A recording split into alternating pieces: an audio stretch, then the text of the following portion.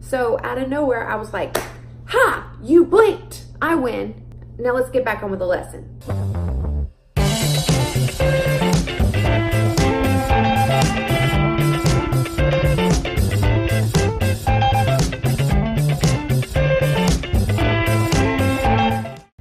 Hello everybody, welcome back to my channel. I can actually say that now because this is the second video in this series. The video prior to this one talked about tips to get you ready for the first day of school. And I had a completely different video in mind for today, and it was gonna be what to do your first day of school. But then I got to thinking, I don't think I gave y'all enough ideas on what to do before the big day comes. So this video is all about rules and consequences. So the point in today's video is to give you guys some resources or even ideas on how to set up your classroom management plan. Now, there's way more to the topic of classroom management than rules and consequences, but since this is kind of a lengthy topic, I figured I would start with this first and then I'd go more into it later. So if you want to figure out some ideas to set up rules and consequences that actually work, please keep watching. One thing that I found that is very important is to read your student handbook, especially the part where they talk about infractions, behaviors, and things that the school does not tolerate. You need to come up with some things that are what I like to call non-negotiables for your rules. So obviously people have keep your hands, feet, and objects to yourself, raise your hand to speak or get out of your seat. Those are kind of a given, I figure, for the most part. I have things in my classroom that I consider non-negotiables. The first one is, do not talk while the teacher is talking. One of my biggest pet peeves as a teacher is whenever I'm teaching, I'm explaining something, I'm going into a really good story, and I think I'm being very animated, and then I hear some kids talking. I will stop in my tracks and I will just stare them down. Now, usually all I have to do is stop talking and look at them. And this usually keeps them from talking, or they'll just stop, or other kids will be like, hey, hush, she's talking.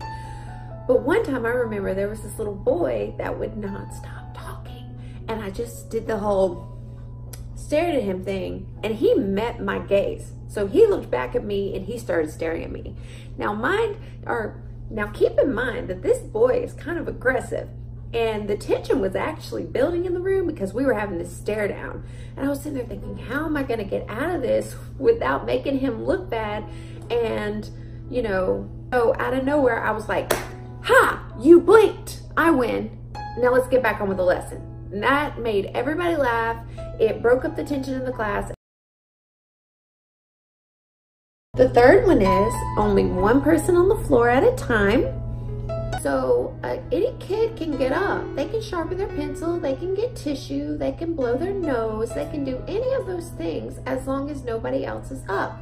Because as you know, a lot of times kids will get into confrontations or they'll want to get up because their friend's up sharpening their pencil. This avoids. My very last non-negotiable is always ask questions. I personally teach math, but this works in any classroom situation.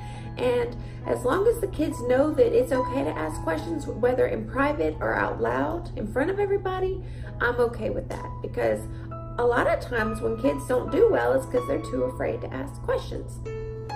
I want to also add that I have a disclaimer that basically says that students are expected to follow all rules in the student handbook, or students are expected to follow all school rules. So I can have my 4 non-negotiables and they still have to follow the school rules. So those are the things that I personally do. So you just decide what is important to you and what you are not going to tolerate. And those are the things that I think you should put on your board. Now, in my previous video, I talked about discipline ladders. Now, I've been in schools where you can create your own consequences, and I've also been in schools where they give you your own discipline ladder and they tell you exactly what steps to follow when a child is breaking rules. So at my school, we actually have a discipline ladder. The first consequence is a warning. I just say, so-and-so, this is your warning. And it is best to do this in private where no other students can hear you, because a lot of times when they're on the spot, they'll feel like they need to put on a show. The second consequence is a written warning. I give them a piece of paper that says, you know, what they did and the time, and they have to sign it, I have to sign it, their parents have to sign it. And usually before I send these home, I take a picture of it with my phone, and I have a whole folder that I keep these in just for my personal doc. The third consequence is lunch detention. Basically, what this means is the kid will have to come sit at my table, be completely quiet, and eat. But a lot of times I talk their head off, and I use this opportunity to get to know them a little bit better. Same thing, I take a picture of this, I let them sign it, and then they come eat lunch with me. The fourth consequence is a teacher detention. This could also be another lunch detention. This could be after school detention. This could be in your class detention. It's just a teacher detention, whatever fits your needs. So the teacher detention is basically they come to your room, they can write lines, they can copy out the dictionary, but if there's not many people in my room at this time, I usually take this opportunity to play games with them, like go fish or Scrabble or whatever you have in your room. But if you don't have time for that, then I would either have them copy pages out of a book, maybe copy math formulas, whatever your subject is, I would keep it related to the content. So at least if they're copying something down, it's something they need to memorize. Now, also with this consequence, I usually recommend them to the counselor. I'm very lucky because at my school, they have wonderful counselors that are actually there to counsel students. So they go see the counselor and they talk about why they're being disruptive. Step 5 on my school's discipline ladder is another teacher detention, same as what we discussed earlier. Step 6, you guessed it, 2 teacher detentions. And also we recommend them to the TST committee.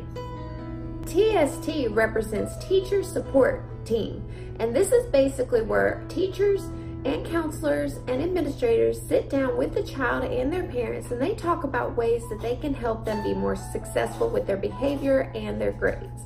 So at this point, if they've reached here in the ladder, then we obviously need another intervention.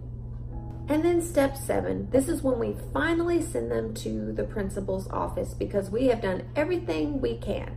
Now, you're probably thinking, well, you know, you've talked about parents signing these things and everything, but when did you contact them? I'm glad you asked. We contact parents every step after the warning.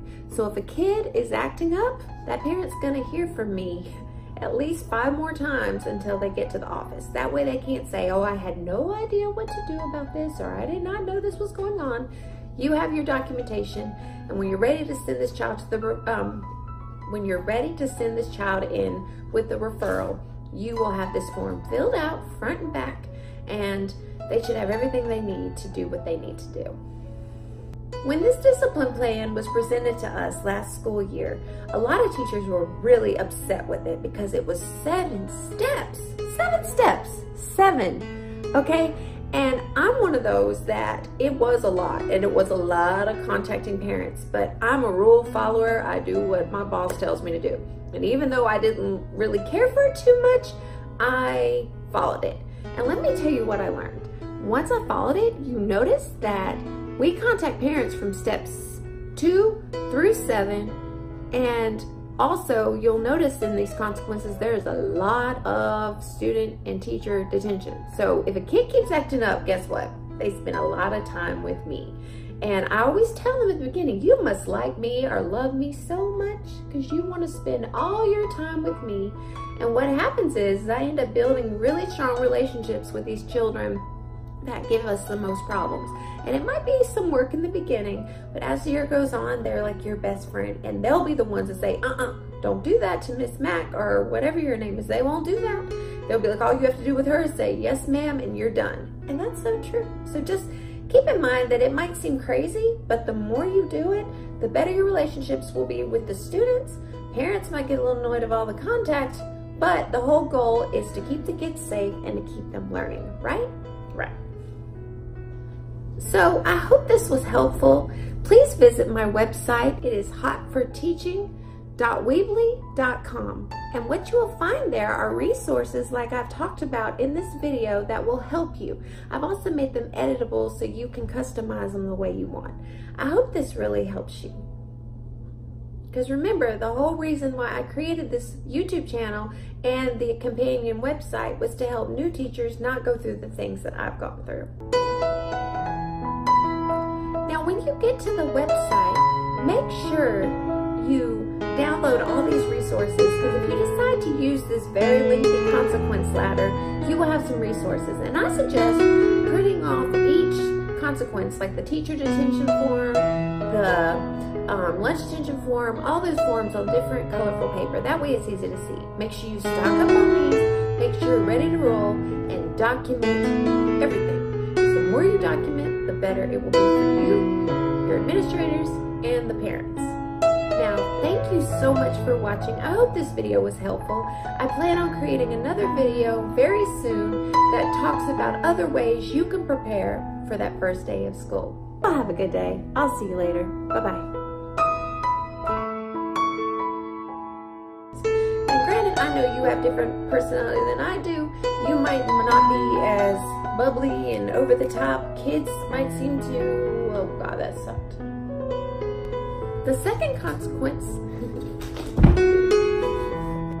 Bye, thank you again. I just don't like my exits. Let me try that again. Bye, thank you again. No, still not good. How about this? Bye, thank you again.